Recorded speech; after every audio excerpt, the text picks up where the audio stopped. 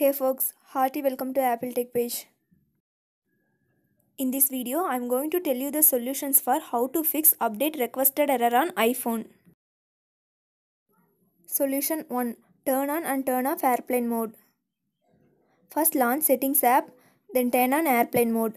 Wait for a minute and turn it off back. You can also do this via Control Center. Solution 2. Hard reset.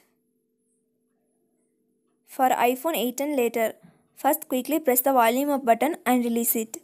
Then quickly press the volume down button and release it. Now press and hold the side button until the Apple logo appears. For iPhone 7 and 7 Plus, press and hold the sleep or wake button and volume down button until the Apple logo appears. For iPhone 6 and earlier, press and hold the home button. While holding the home button, press and hold the power button until the Apple logo appears. Solution 3. Plug iPhone into power source. Plug your iPhone into power source. It may sound a little, but this method will solve your problem. Solution 4. Turn off low power mode. Launch Settings app, then tap on battery. Next, turn off low power mode. Solution 5. Reset network settings. First go to Settings app, then tap on General. Next tap Reset. Finally tap on Reset network settings. Again tap Reset network settings to confirm. Solution 6. Reset all settings.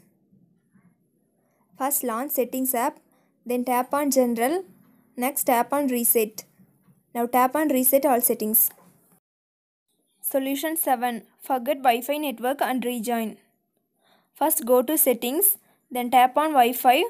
Next turn on Wi-Fi. Then tap on info icon next to your network name.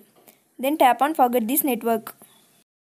Then restart your phone and rejoin the Wi-Fi network. Solution 8. Delete the downloaded software and reinstall it. First go to Settings, then tap on General. Next tap on iPhone storage and wait for sometimes loading the apps. Now select the iOS update file in the list of apps. Then tap Delete Update. Now restart your device. Then go to Settings, General, Software Update, then select Download and Install. Solution 9. Software Update via iTunes. Make sure that you have updated iTunes on your Mac. Next, connect your iPhone to Mac through USB cable and open iTunes on your Mac. If a message asks for your passcode and trust this computer, enter the passcode or tap Allow to access. Then click your iPhone icon at top from iTunes window. Next click Summary tab. Then click Check for update. Wait until the process has done.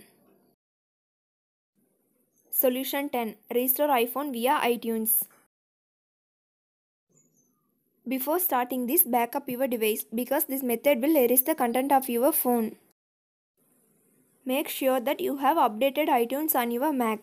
Next, connect your iPhone to Mac via USB cable and open iTunes on your Mac. If a message asks for your passcode and trust this computer, enter the passcode or tap Allow to access.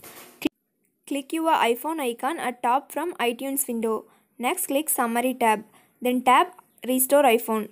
Then again tap Restore to confirm. Wait until the process has done. After complete this process, it restarts. Now you can set up as new iPhone.